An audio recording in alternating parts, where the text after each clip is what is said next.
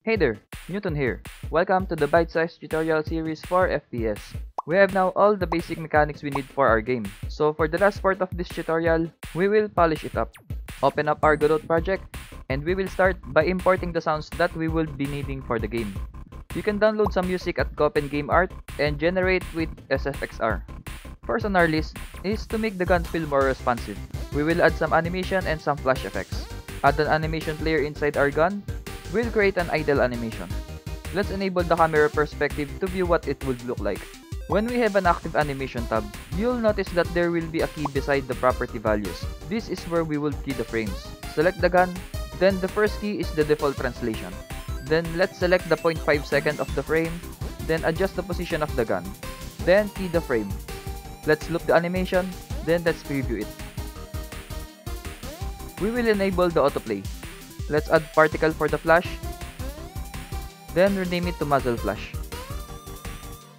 At the draw passes, we'll create a new cube mesh, then change its color to orange.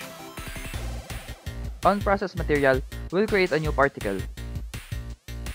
Now, we will set the properties.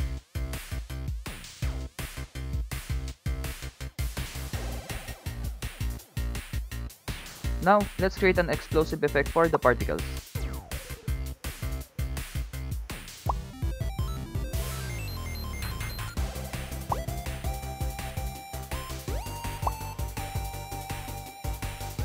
Now for the enemy part, we will add a detection notifier and a death effect. Add the mesh instance, then rename it to notifier. Create a new cube mesh, then set its size. Adjust it on top of the head, then change the color to red. Then we will hide it. Let's add it to our script.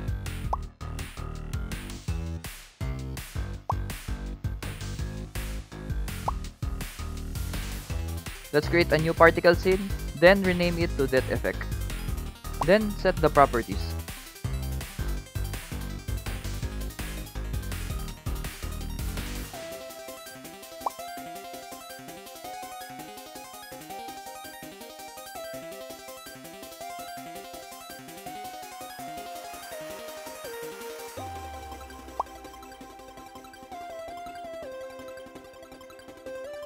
Add an audio stream player for the sound effect, then drag the sounds and enable autoplay.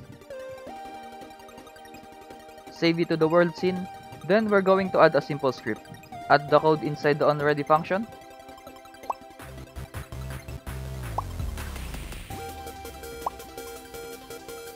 Now let's spawn this when the enemy dies. Add this before we destroy the enemy scene.